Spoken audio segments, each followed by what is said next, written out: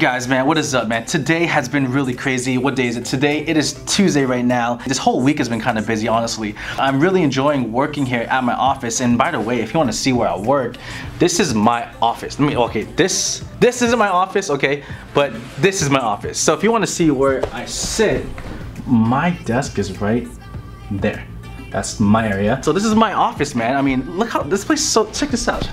This is where the area you guys saw in my last video. That's where I usually come up here, go to my desk, and that's where I work and stuff. Go to the restroom. There's where you play games. We even got a arcade game over there too, which is kind of cool. Yeah, man, today's been kind of crazy. I mean, when I woke up this morning, today, believe it or not, if you follow me on Instagram, I posted I woke up at like 5:45 or something like that right here. I mean, if you haven't, make sure you follow me on my IG, and it's been crazy, man. I mean, I woke up at 5 in the morning, right? I woke up, I went ahead and I went to the bathroom, I did my usual thing. Put on my black sweater. After that, I went to my car, driving through LA. As I was driving through LA traffic was pretty bad, and usually traffic's like this. Lousy traffic jams. But you know what I mean. If you live from Orange County, you live in LA, you know exactly what I'm talking about. And now it's the end of the day, and what I really want to talk about is how I became a developer. But more than that, how I got my second developer job. And a lot of people are blown away. Chris, you just got a job at Entrepreneur Magazine. Yeah, trust me, it's pretty insane. I still can't believe that I work here. So in order for me to explain to you how I actually got here, I want to go back 12 months. So from this point on, I've been a developer for 1 year. I've been coding for 1 year. I'm finally comfortable with HTML. I'm very comfortable with CSS. JavaScript, I'm okay. I'm still not there. A year in, I still feel like I'm not confident enough to work within it. I'm just getting in there. At this point, I'm still a junior developer, to be quite honest.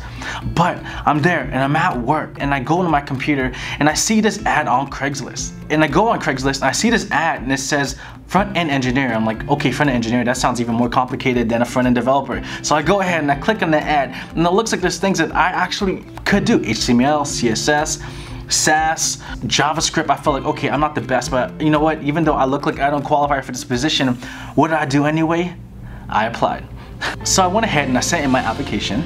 Then a week later, I'm at work in my office at my previous job and I'm just there looking at Instagram on my phone. I get an email from Entrepreneur and they emailed me talking about front-end engineer position at Entrepreneur. I'm like, no way, this is not true. This is crazy. Why would they even respond to me? I've been coding for only 1 year. I'm just a junior developer. Why would they hire me? Boom, I get that email and I respond right away and I say, hello, thank you for getting back to me. But yeah, yes, I'm definitely interested. I want to go ahead and do this. And so they go ahead and we set up a schedule. And then after that, we had a video interview on Skype. Yeah, I've been coding for about 1 year so far. Yeah, I mean, I'd love. One of the reasons I apply is because, I mean, Entrepreneur Magazine, who wouldn't want to work for you guys?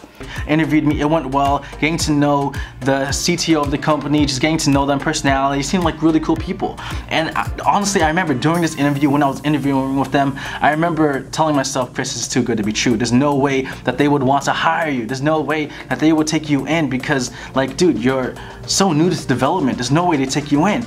And I remember during this entire time thinking there's no way. But after the interview, after everything went so well, at the end of the Skype interview, the person asked me, Chris, I think this was a really good interview. We want to go ahead and schedule an in-person interview with you. And I was like, what the heck? No way. Okay, I calmed down. Okay, I didn't say it like that. I was like, wow, cool. Let's go ahead and schedule an interview. And so we go ahead and schedule an interview. I come in here in person and we go to this office. Wait, but it wasn't in this office. Hold on. But alright, so this is where I actually had my second interview. This is where I sat. Again, I said this in my last video. I'll show you again. So I was sitting here. This is where my interview was. I remember I had my laptop right here. I was sitting right here. Let me show you. And so I remember, oh shit. And so I remember sitting right here. I was sitting right here at the desk. This is where the interviewer was interviewing me from. He was staring at me right here. And I remember I was on my laptop doing a code test, sharing my code on here. And I passed it, right? And it was pretty cool when I had my second interview. I didn't think that anything would happen. Things went well. He told me he wants to schedule a third interview to meet with someone else in the office upstairs. So let's go back up there right now. Yeah, so where we met was actually over here. So it was actually in this office where I had a third interview with the person. And they actually showed me a new design that they wanted to have for the page, which is actually live on entrepreneur.com. Make sure you check it out right now. And this designer like, Chris, how would you do this? And I remember when he asked me this question, I'm like, I had no idea. How would you implement the video? What frameworks or libraries would you use? I had no idea. I tried to give the best answers I possibly could. But yeah, honestly, I was really able to tell that they didn't really want to get me to position right after the interview. I just knew right off the bat. And I went home and I remember just waiting and waiting. But after I went home, 1 week later, no email from them. 2 weeks later, no email. So I finally actually emailed them following up and asking them, was there anything I can do to go ahead and speed up the process for working at this company? And I didn't get the position. They told me that they found someone else, that the position has been filled, and really good luck on my endeavors, or however how you say it. And honestly, I remember like this moment when this happened. I remember when I didn't get this job, I felt so heartbroken. And what do I mean by heartbroken? I mean, my value, like the way I saw myself as a valuable developer, the way I saw myself at that time, I saw myself as like here, right? But when I didn't get the job, I felt like I was nothing. I felt like I had no skill. I would never be needed by any company ever in the future. And this is actually something that I didn't tell you guys at all when this happened. This was actually June of 2017 when I didn't get the position. At this time, I really started to wonder, like, was coding really for me? Was it something that I can actually do for a living? Is this something that I could really grow my skill in? And at this point, and no one knows, this is when I actually made this video. The video I made, actually let me go ahead and show you this right now. So I made this video called, where I talk about one of the days I just really felt like quitting. This was on June, what day was this? This was on June 24th, 2017. And I remember thinking, coding just, it can't be for me. Like maybe it's not meant to be. Maybe I need to give up on this and not code anymore. But I told myself, Chris, it's normal. It's okay to get rejected. It's okay to face failure. It's okay, because through these failures, you are able to learn so much more about yourself and what you need to become and what you need to do to become a better developer.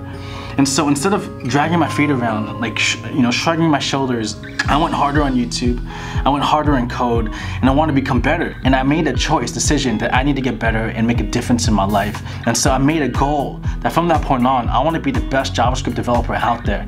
And I went all out on JavaScript. I went on Treehouse, teamtreehouse.com, right? I went back on there, and the full stack JavaScript tech degree at teamtreehouse.com.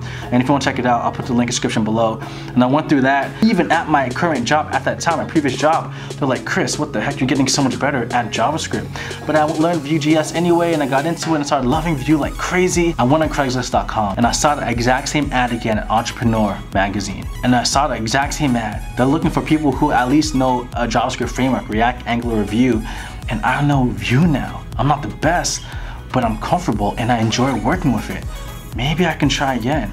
But I remember telling myself, Chris, there's no way they would want to hire you again. Why would they hire you after they already said no to you? But I did it. And guess what? 1 week later, that person emailed me and they said, Chris, are you still interested? And he had told me, yeah, Chris, I mean, when the position opened, I remembered you and I was actually looking for your email so I can email you again. And good thing you applied to the job again, which is crazy to me. Like, wait, but it was like a year ago that you didn't want me. But anyway, I'm a much better developer now. I didn't even do a coding test. They didn't know about my YouTube channel at this time. So literally, I got this job as a front-end engineer at Entrepreneur Media, Entrepreneur Magazine, in the span of just 1 week. After just 1 week, they gave me the position. And the reason I'm telling you the story is because I know how you feel. I was at a point when I thought coding wasn't for me. I was at a point when I thought I should give up. I was at a point when I thought maybe I'm just not smart enough. But I persevered, and I remembered why I did this. It wasn't for me, but it was to take care of my family, and so that my mom and my stepdad wouldn't have to go hungry, that they wouldn't have to worry about how they're gonna pay the bills, that when they ask me for money, when they need help, it doesn't have to be a burden to me. I could see, Mom, what do you need? What do you want? Here, I'll help you out. And now I can do that. Why? Because I persevered. This is how I got my second developer job. There's no secrets, there's no tricks. All I did was I persevered. I didn't give up, and I remembered why I did this in the first place, because I wanted it. I know there's so many people out there who want to quit, who think you're just not good enough. It takes a while. I went through 2 interviews at the same company to get this job. I didn't know JavaScript well until after like maybe a year and a half. It's okay to feel like you're stupid, but you can get there. Don't give up. This is how you can get your first developer job. Well, anyway, I hope you guys liked this video. I know it's a lot of like ranting. It was just a huge rant and stuff, but I don't know. I thought I should tell my story. Anyways, guys, this is where I work, this is my job, this is my life, this is Dev's life. If you guys have any questions, let me know, leave a comment below. If you like this video, please like it and subscribe if you haven't. But either way, I'll see you guys next time. This is Krishan, this is Life Well Developer, and I'm out. Alright guys, what is up IG? I'm here in the office right now. You look at this, my desk is actually right there with that the open monitor, but I'm here, I'm actually about to shoot a video. I got my camera right here. So today, the video I'm actually gonna work on, I'm making, is actually gonna be called, or it's pretty much about how I got my developer job, my second developer job, and the things I went through to get here, and I really thought that I'd make something that could really encourage you guys even that much more. And not even just that, this video was originally supposed to go live tonight. I was supposed to come in early today to shoot and all this, but I was too tired, man. I went back to sleep after I woke up at 5 a.m. and yeah, so this video will go live tomorrow morning, but I can't wait.